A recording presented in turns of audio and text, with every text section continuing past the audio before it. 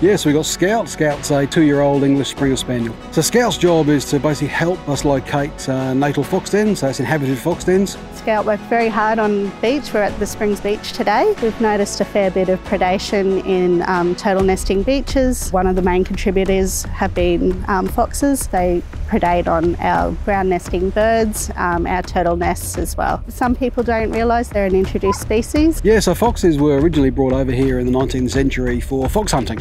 So they were imported from the UK. They've obviously adapted very, very well to the Australian landscape. So we've got lots and lots of small mammals here, which they love. So the foxes, they play a massive, massive role in risk to vulnerable native species.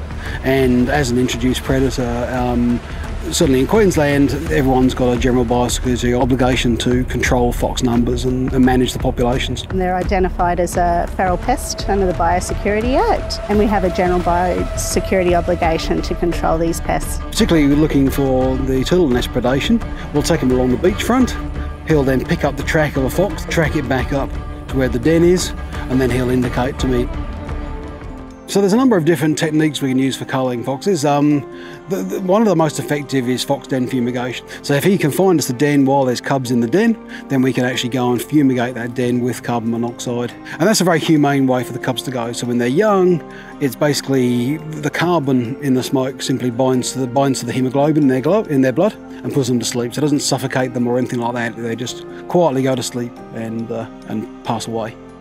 And so doing this sort of work is vitally important, both to the general biosecurity obligation of making sure that foxes are controlled in the landscape, to protect vulnerable native species, but even more particular down by the beaches to actually make sure that some of the endangered turtles that are nesting on these beaches here have got a good chance of survival. I mean, foxes will go down there, and if they find a nest, they can wipe out an entire nest quite easily.